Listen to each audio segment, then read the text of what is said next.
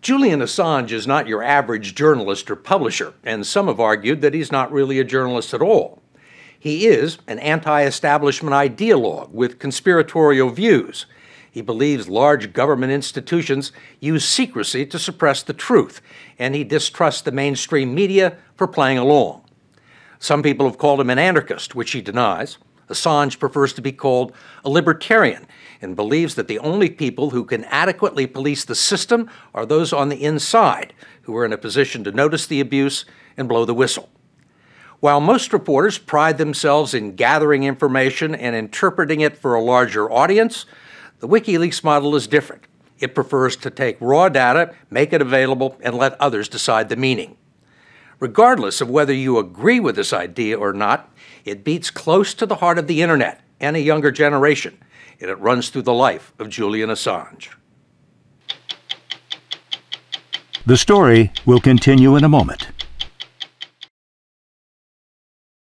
You obviously have a mistrust of authority. Where does that come from? I think it comes from experience with various types of authorities. Assange gave us an example from his childhood, a story about him and his mother, Christine, who was present at one of his recent court hearings. She was a political activist who helped scientists gather information about nuclear tests conducted by the British in the Australian outback. He remembers them being stopped late one night and questioned by authorities, one of whom said, "Look, lady, you're out at 2 a.m. in the morning with this child. It could be suggested you're unfit, mother. I suggest you stay out of politics." And which he did for the next 10 years in order to make sure nothing happened to me. So that's a very early abuse of power and of secrecy that I saw in my life. His was an unconventional and sometimes tumultuous childhood. He was frequently uprooted and moved around the countryside and attended 37 different schools. So you've always been a little bit of an outsider. I've certainly, when I was a child, going from one school to another, you are the outsider to begin with, and you have to find your way in. But in most of the places where I stayed for long enough, I did find my way in. One of the first places Assange found his way into was populated by teenagers and computers, and he knew how to program them before most people had them. You got involved with computers pretty early, with hacking. Well, I first became involved with computers when I was 13 or so, and I was unusually adept. I saw a sort of intellectual opportunity, understanding how to program and understanding how these complex machines work. And that was part of a social culture in cracking codes to prove that you could do it. It's very actually normal and healthy amongst young men. You see it in skateboarders that are competing to show that they are capable in learning the best tricks. And your tricks were like breaking into computers at the Department of Defense and Los Alamos National Laboratory, NASA, Nortel, some Canadian banks. All that happened. At age 20, Assange was arrested by the Australian Federal Police and eventually pled guilty to multiple counts of computer hacking. He managed to get off with no jail time because the judge concluded that he hadn't stolen any information or done any damage. Is that still one of your primary skills? Not really. Unfortunately, I've been sort of, promoted up into management, so I don't get to do that so much. But I know the terrain, which means I know what is possible.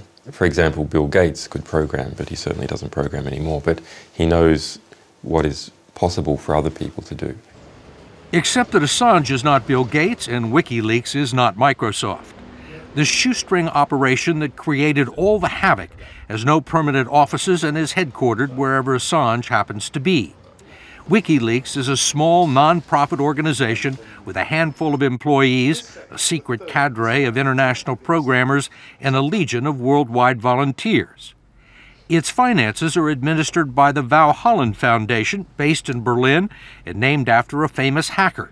According to its ledgers, WikiLeaks took in $1.3 million last year in donations, with expenses of about $500,000.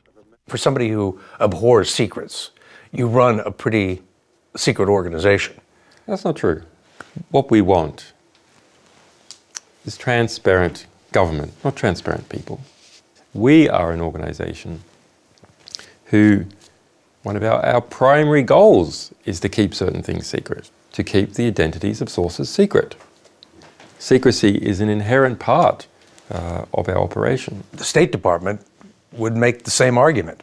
They have doing very sensitive work, that they're trying to make peace and negotiate situations around the world very delicately. It's important that they do this in secrecy. What's the difference? And we don't say that the State Department should have no secrets. That's not what we say. Rather, we say that if there are people in the State Department who say that there is some abuse going on, and there's not a proper mechanism for internal accountability and external accountability, they must have a conduit to get that out to the public. And we are the conduit. Given all the attention that Assange has received, we were curious about how he thought he was being perceived in the United States. He told us he hasn't had the time to give it much thought. Do you want me to give you my characterization of what I think people think? Sure. Mysterious, little weird, occult-like figure, little paranoid. Well, you're repeating all the ad hominem attacks by our critics. My role when I do something like speak about that we have discovered the deaths of 109,000 individual people in Iraq, 15,000 civilian casualties never before reported anywhere. That's a very serious role. That is not a role where I can engage in humour. So I'm not used to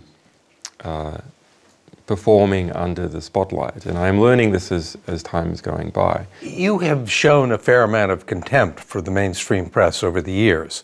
Why did you decide to, as you used the word, partner with them in some of these most recent releases? We're a small organisation.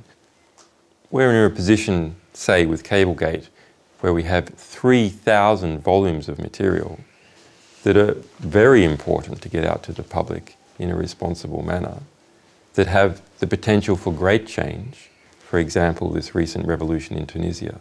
It is logistically impossible. So instead, our organisation delegates its excess source material to other journalists who will have more impact and who will do a better job. There is an element of the press, most of the mainstream press, nobody wants to see you prosecuted because it could affect the way that they do their business. But there's also a feeling within the community that you're not one of them, that you play a different game. We do play a different game, and I hope we're a new way. The point that they're making, I think, is that you're not you're a publisher, but you're also an activist. We're a particular type of activist. In the US context, there seems to be a communist activist or something. So it's agitator. Somebody who's more interested in... It's a dirty word in the US. It's a dirty word. And people think that what you're trying to do is to sabotage the workings of government. No, we're not that type of activists. We are free press activists. It's not about saving the whales. It's about giving people the information they need to support whaling or not support whaling.